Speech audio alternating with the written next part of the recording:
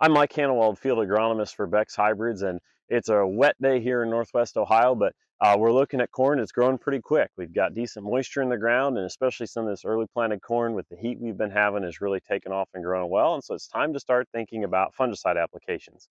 Now, to try and predict your timing, you can look at the growth stages. So this corn is at V13, and we have 4 leaves to go. V17 is the last leaf before tassel.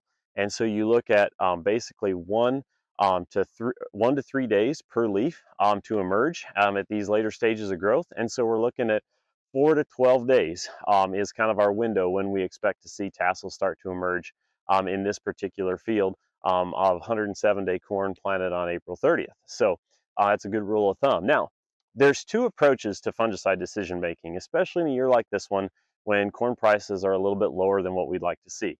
So there's the proactive approach that a lot of farmers take because they've seen consistent returns on fungicide and they plan on just spraying every acre this year.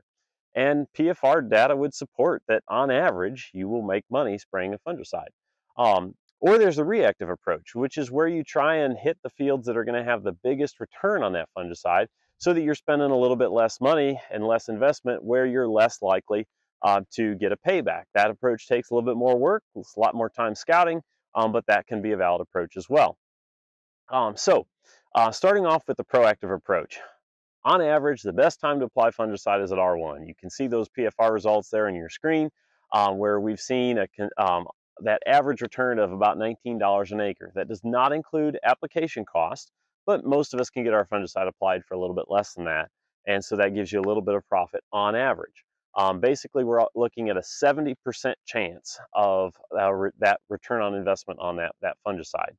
Now, when we look at that timing, we've seen that R1, VT, that tassel emergence is the best, and that's really easy to identify when these tassels are going to start emerging. However, 2 years ago at our Ohio PFR site, we did a study specifically looking at the effect of fungicide on vomitoxin levels. And 2023, if you remember, was a year we saw significant vomitoxin in a lot of corn in Ohio. And so what we saw there was if you could be just a few days before, so you see there on your screen that V18 application, we were only 5 days prior to tassel emergence at that point. We saw a significant improvement in yield. We believe that helped to ease some stress in the plants and allow that and lengthen out that pollination period, which gave us a little bit more yield. But we also saw a slight reduction in vomitoxin levels in the fall. If we can avoid spraying a fungicide on white silks that are actively receptive to pollen, we can potentially reduce our vomitoxin levels. There's no guarantee, and there's no guarantee this year that we will have vomitoxin. It's too early to tell at this point. That's going to depend on what the weather's like from pollination and onward.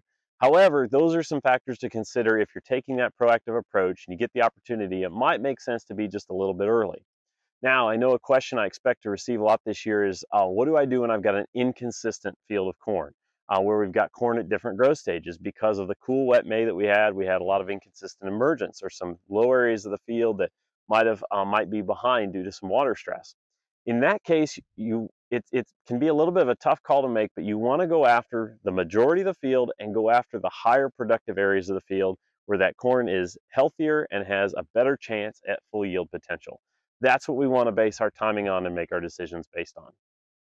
All right, last thing of the proactive approach, and really this applies to any time you might apply fungicide, whether it's proactive or reactive, is add a product that contains boron. You can see there on your screen the list of foliar products that are PFR proven, and the common thread among almost all of those is boron. Now, if you're going to take the more reactive approach, have a conversation with your seed dealer about the ratings of each hybrid. Different hybrids have a better natural tolerance to disease and have better or worse response to a fungicide potential. And so target your scouting based on the hybrid's response and target those hybrids that have a little bit weaker natural tolerances where you're more likely to see a payback. Next thing comes down to scouting. No, it may not be a lot of fun walking through cornfields that are tasseling and pollinating on hot July and August days. However, that can have a big payback of being able to time that application correctly in that reactive approach. And so looking at the 3 main foliar diseases that we're after. So number 1, northern corn leaf blight, gray leaf spot, and also tar spot that you see there on your screen. If you see any of those symptoms from 2 leaves below the ear and above, that's the threshold to pull the trigger to spray for a fungicide. You want to be spraying within a few days of reaching that threshold. So that's another consideration with that reactive approach is at scouting. The last disease that you see there on your screen is crown rot. Now, crown rot is an earlier season disease, but it can actually affect the late season health of the plant. And so here are 2 plants that I dug just a little bit ago from this field.